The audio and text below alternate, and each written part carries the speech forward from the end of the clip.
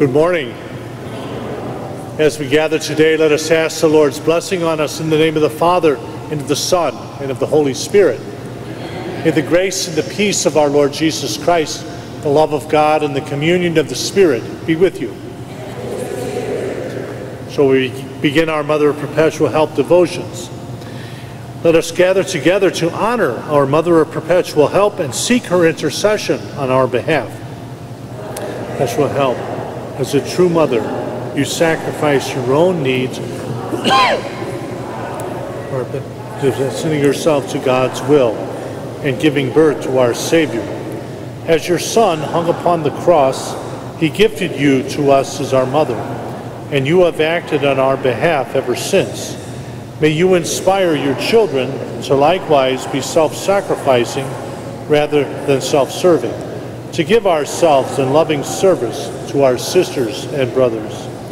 Mary, you were chosen to be the mother of the Son of God. To protect him, you left home and family and became an immigrant in a foreign land. To help protect all those parents who make the same hard choice today, give us the compassion to reach out to those mothers and fathers who have given up home, family, and heritage for the sake of their children. May our nation be receptive to the dispossessed, the poor, and the suffering children of the world. Keep us always mindful that we are all the children of God, and our Redeemer died to save all people. Our Mother Mary, as you rejoiced over the gift of your own Son, you wept for all those who lost sons in the slaughter of the innocents. You cried out for all those defenseless children whose lives were taken by those motivated out of fear and self-concern. Perpetual help, protect all innocent life, especially the defenseless. Instill in your children sanctity for all life. Assure those who have been blessed with the gift of life in their womb that they are not alone and that their child is a gift from God. Inspire us to care for all children, born and unborn, especially those who need a mother's love and protection. May we, your children, seek to feed the hungry, clothe the naked, heal the sick, and comfort the afflicted. Mary, from the moment the angel Gabriel first appeared to you until you were assumed into heaven, you pondered everything in your heart and reflected upon its meaning. Help us to be open to the Word of God. May the Word be planted upon our hearts, and may we spend our lives meditating upon its meaning and strive each day to proclaim the gospel in word and deed. Mary, when your friends at Cana were in need, when they had run out of wine and joy, you stepped in and fled to the one you knew had a blessing, the one who could restore their joy.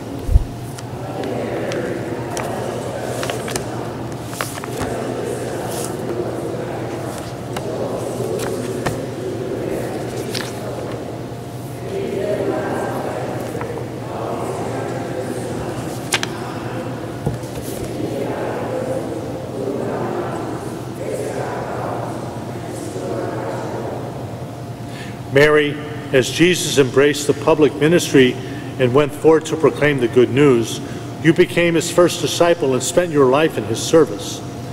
Mother of Perpetual Help, we turn to you as our model of discipleship. Inspire us to humbly follow the Good Shepherd.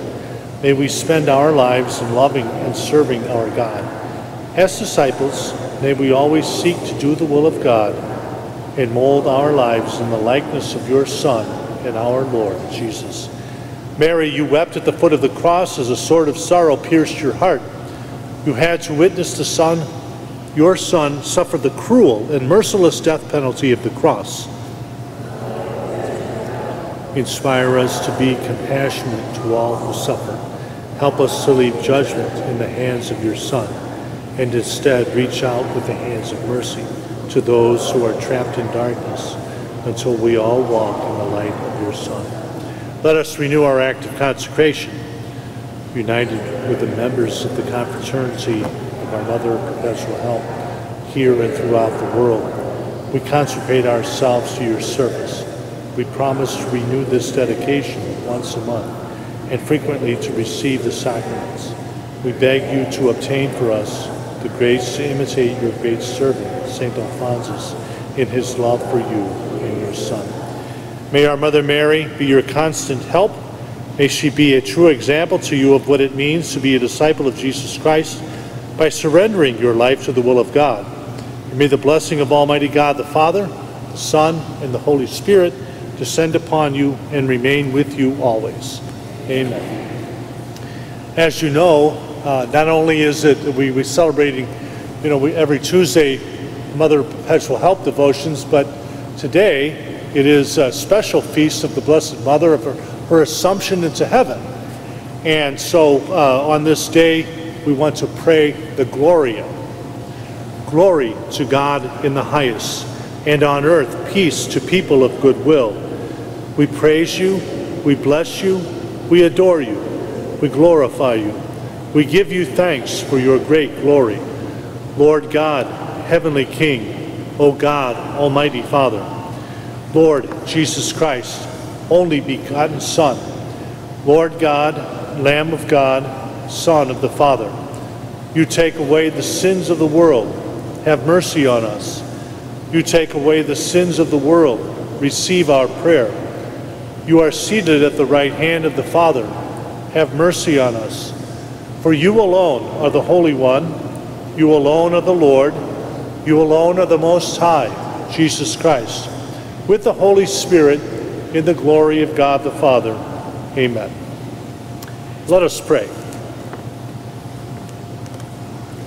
Almighty ever-living God, who assumed the Immaculate Virgin Mary, the mother of your Son, body and soul into heavenly glory, grant, we pray, that always attentive to the things that are above, we may merit to be sharers of her glory.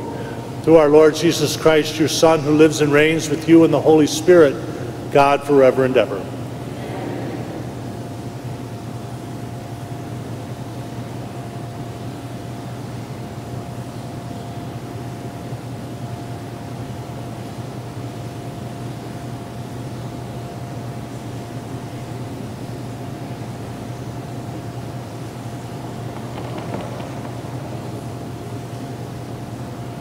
A reading from the book of Revelation.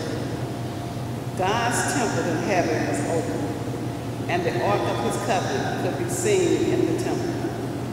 A great sign appeared in the sky, a woman clothed with the sun, with the moon under her feet, and on her head a crown of 12 stars. She was with child and wailed aloud in pain as she labored to give birth. Then another sign appeared in the sky. It was a huge red dragon with 7 heads and 7 horns, and on his heads were 7 diadems. His tail swept away 1/3 of the stars in the sky and hurled them down to the earth. Then the dragon stood before the woman about to give birth, to devour her child when she gave birth. She gave birth to a son, a male child, destined to rule all the nations with an iron rod. Her child was caught up to God and his throne. The woman herself fled into the desert, where she had a place prepared by God. Then I heard a loud voice in heaven saying, "Now has salvation and power come, and the kingdom of our God, and the authority of his anointed one." The word of the Lord.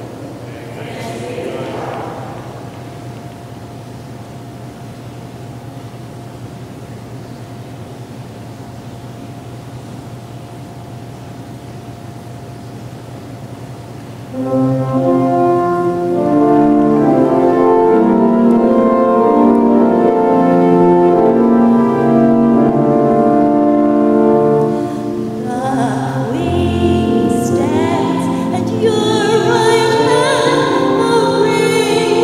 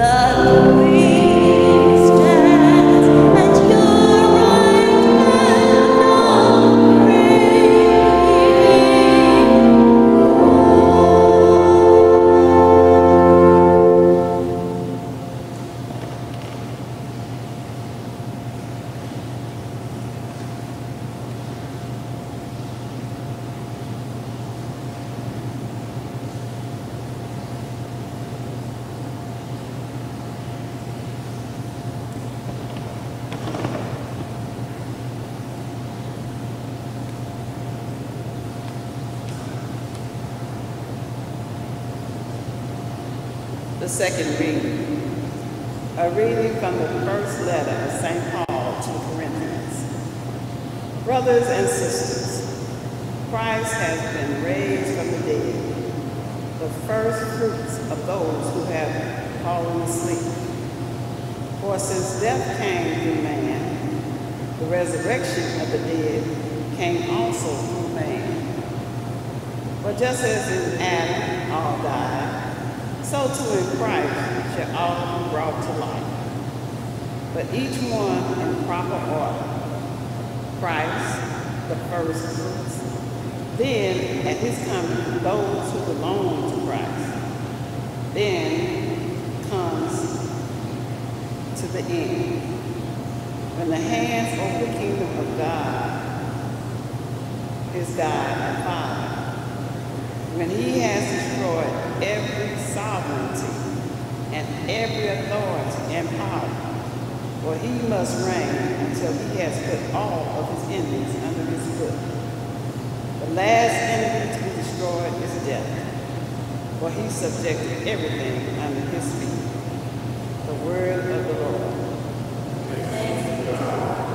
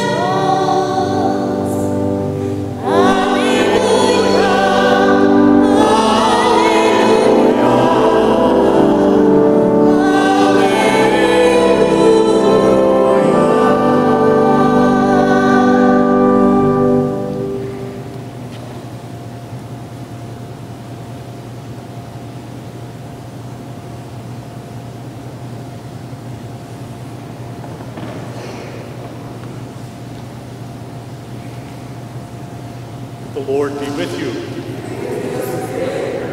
A reading from the Holy Gospel according to Luke. Mary set out and traveled to the hill country in haste to a town of Judah, where she entered the house of Zechariah and greeted Elizabeth.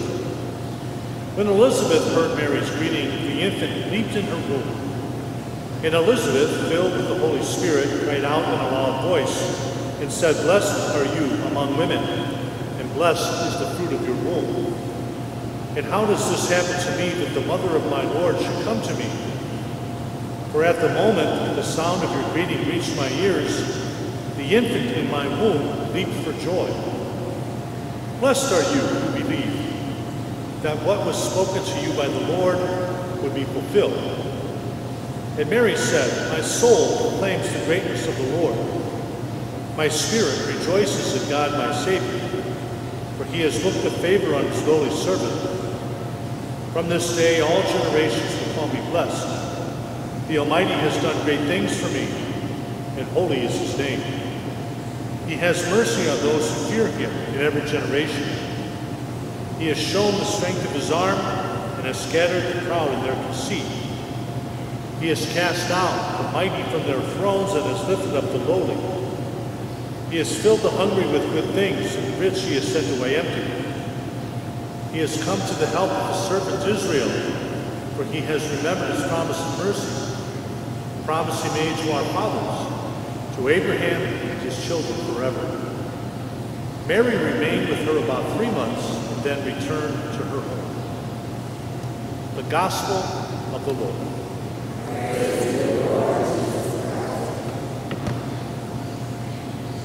Today, again, we celebrate the rising of Mary into heaven. We have no account of that, really, in the Scriptures. And so today we hear the story of Mary after she was told that she was to be the mother of God, going to her cousin Elizabeth. We don't know a whole lot about Mary. This particular story is very dear to us, right? Mary visiting her cousin. But again, we don't have any idea what it was like at the moment that Mary, and some scripture scholars, they don't really know if Mary even died. I think she must have died at the end of her life, but she didn't have to, there was no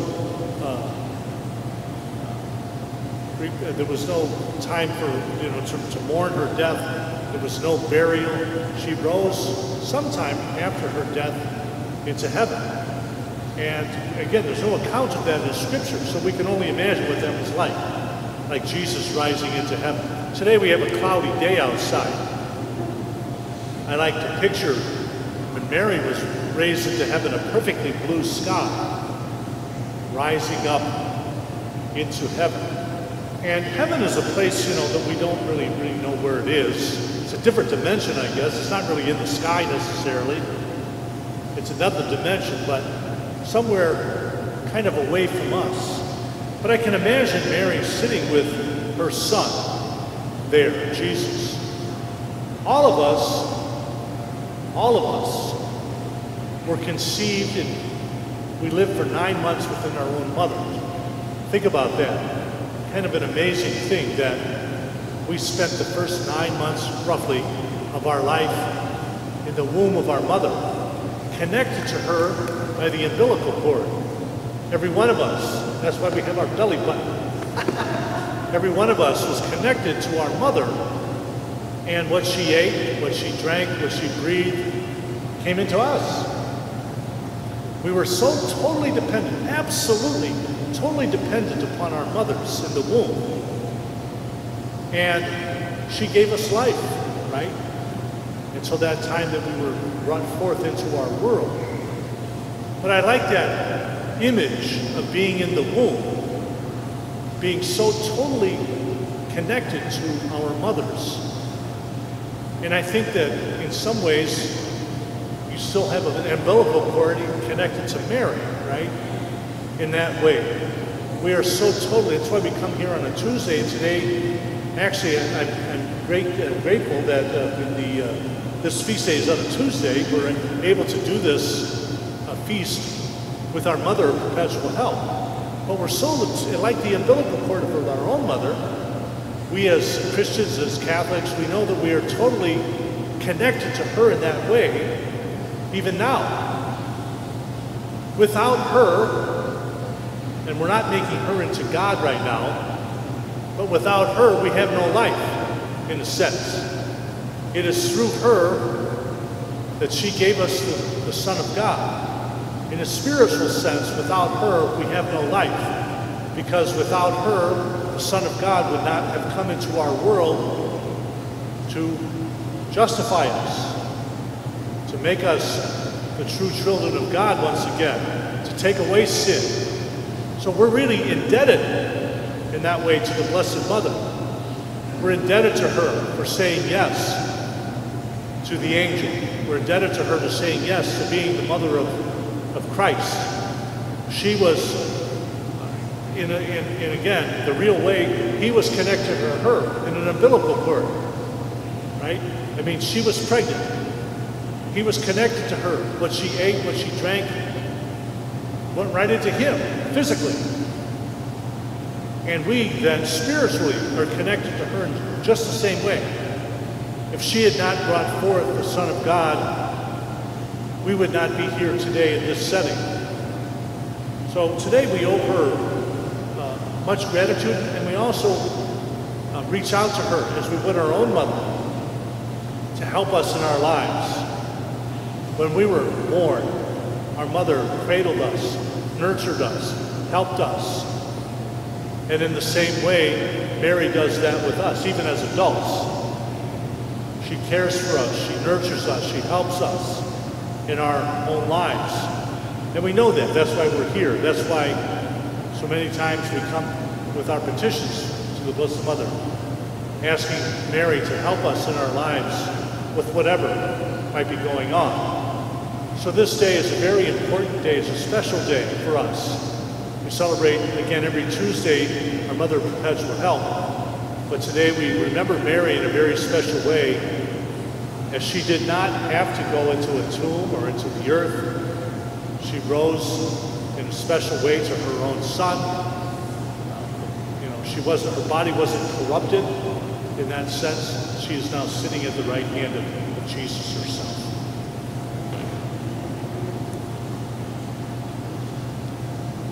And again, because it's a feast day, well, if I can find it here, we'll pray the profession of faith. Please stand.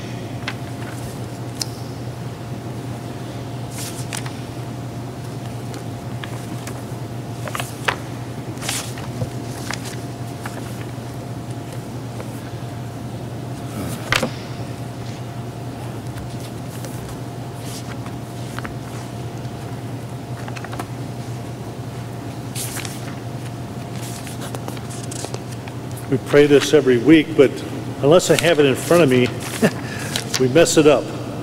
All right. I believe in one God, the Father Almighty, maker of heaven and earth, of all things visible and invisible. I believe in one Lord, Jesus Christ, the only begotten Son of God, born of the Father before all ages, God from God, light from light, true God from true God, begotten, not made, consubstantial with the Father. Through him all things were made. For us and for our salvation he came down from heaven, and by the Holy Spirit incarnate of the Virgin Mary and became man. For our sake he was crucified under Pontius Pilate. He suffered death and was buried, and rose again on the third day in accordance with the Scriptures. He ascended into heaven and is seated at the right hand of the Father. He will come again in glory to judge the living and the dead, and his kingdom will have no end. I believe in the Holy Spirit, the Lord, the giver of life, who proceeds from the Father and the Son, who with the Father and the Son is adored and glorified, who has spoken through the prophets. I believe in one holy Catholic and Apostolic Church. I confess one baptism for the forgiveness of sins, and I look forward to the resurrection of the dead and the life of the world to come. Amen. So now let us present our petitions. We pray for the Church. May she always be a voice of justice in the world, defending those who stand in harm's way. We pray to the Lord.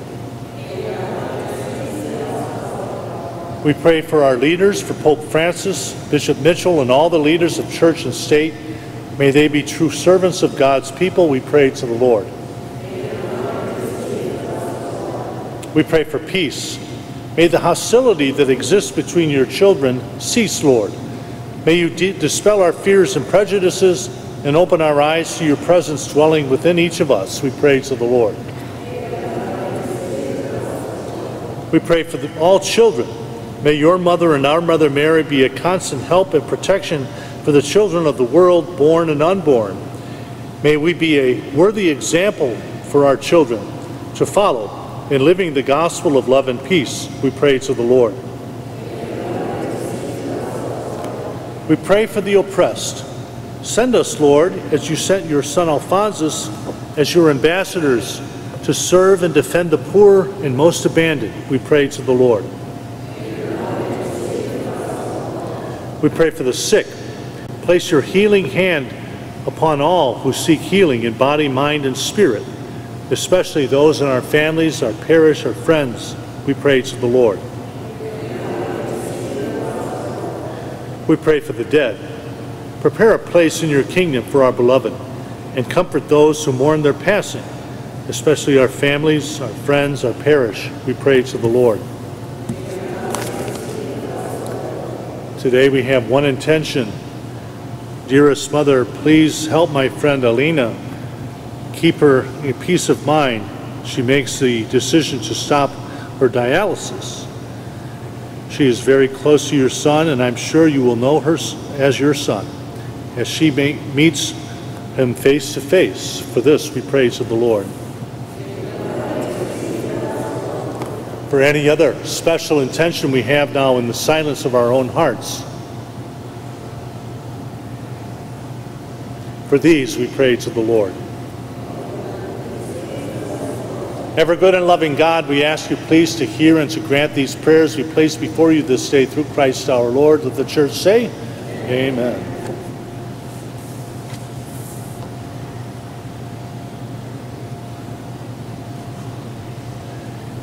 Blessed are you, Lord, God of all creation, for through your goodness we have this bread to offer you, fruit of the earth, work of human hands. May it become for us the bread of life.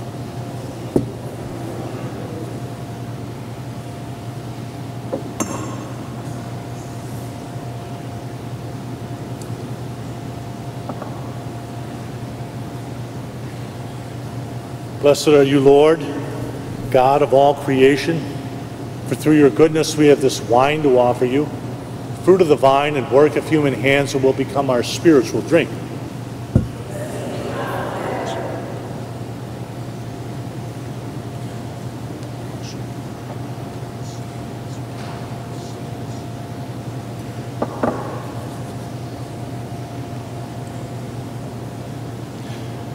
Pray, my sisters and brothers, that my sacrifice and yours may be acceptable to God, the Almighty Father.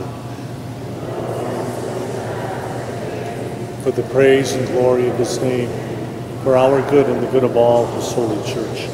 May this oblation, our tribute of homage, rise up to you, O Lord, and through the intercession of the most blessed Virgin Mary, whom you assumed into heaven, may our hearts aflame with the fire of love constantly long for you, through Christ our Lord.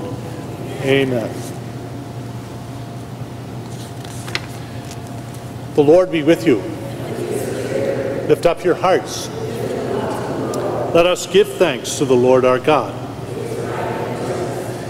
It is truly right and just, our duty and our salvation, always and everywhere to give you thanks, Lord, Holy Father, Almighty and eternal God, through Christ our Lord.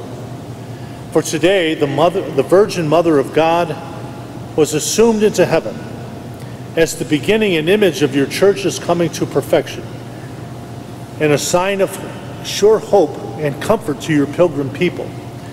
Rightly, you would not allow her to see the corruption of the tomb, since from her own body she marvelously brought forth your incarnate Son, the author of all life.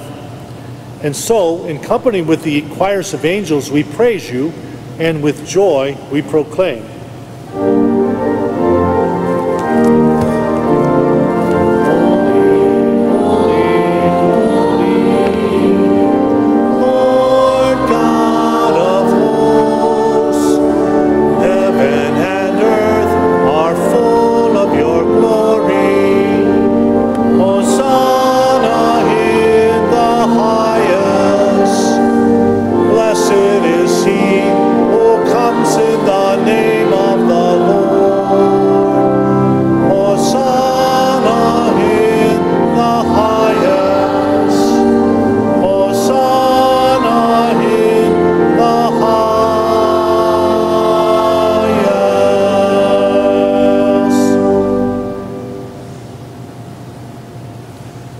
You are indeed holy, O Lord, the fount of all holiness. Make holy, therefore, these gifts, we pray, by sending down your Spirit upon them like the dewfall, so that they may become for us the body and blood of our Lord Jesus Christ. At the time he was betrayed,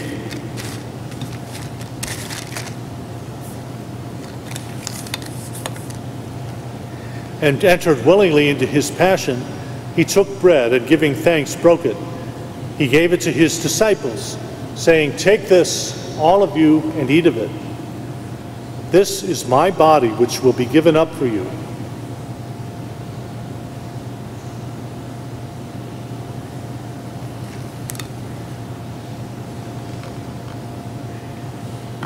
In a similar way, when supper was ended, he took the chalice, and once more giving thanks, he gave it to his disciples, saying, "Take this, all of you, and drink from it.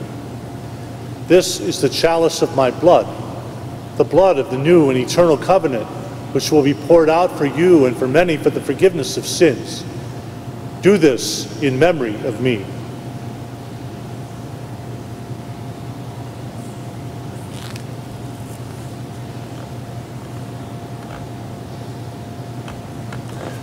The mystery of faith. When we eat this bread and drink this cup, we proclaim your death, O Lord, until you come again. Therefore, as we celebrate the memorial of his death and resurrection, we offer you, Lord, the bread of life and the chalice of salvation, giving thanks that you have held us worthy to be in your presence and minister to you. We humbly pray that partaking of the body and blood of Christ, we may be gathered into one by the Holy Spirit. Remember, Lord, your church spread throughout the world, and bring her to the fullness of charity, together with Francis our Pope, Mitchell our Bishop, and all the clergy. Remember also our brothers and sisters who have fallen asleep in the hope of the resurrection, and all who have died in your mercy. Welcome them into the light of your face. Have mercy on us all, we pray, that with the Blessed Virgin Mary, Mother of God, with blessed Joseph, her spouse, with the blessed apostles, St. Alphonsus, St. Louis, and all the saints who have pleased you throughout the ages, we may merit to be co-heirs to eternal life, and may praise and glorify you through your Son, Jesus Christ. Through him, with him, in him, O God, Almighty Father, in the unity of the Holy Spirit, all glory and honor is yours forever and ever. Amen. At the Savior's command, informed by divine teaching, we dare to say, Our Father, who art in heaven, hallowed be thy name. Thy kingdom come, thy will be done, on earth as it is in heaven. Give us this day our daily bread, and forgive us our trespasses, as we forgive those who trespass against us. And lead us not into temptation, but deliver us from evil. Deliver us, Lord, we pray, from every evil. Graciously grant peace in our days, that by the help of your mercy we may always be free from sin and safe from all distress, as we await the blessed hope and the coming of our Savior, Jesus Christ.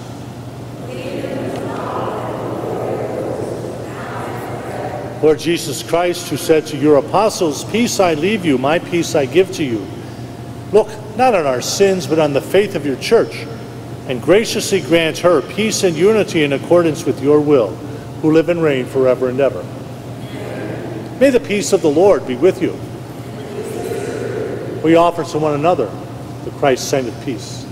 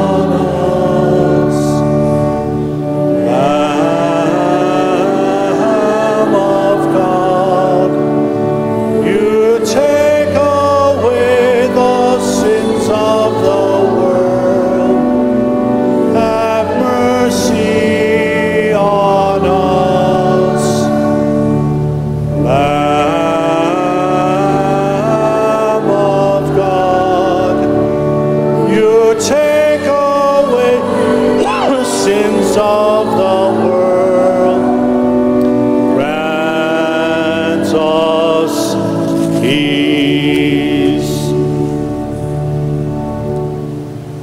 Behold the Lamb of God. Behold him who takes away the sins of the world. How blessed are we to be called to the supper of the Lamb. Lord, I am not worthy that you should enter under my roof, but only say the word, and my soul shall be healed. May the body of Christ bring you to everlasting.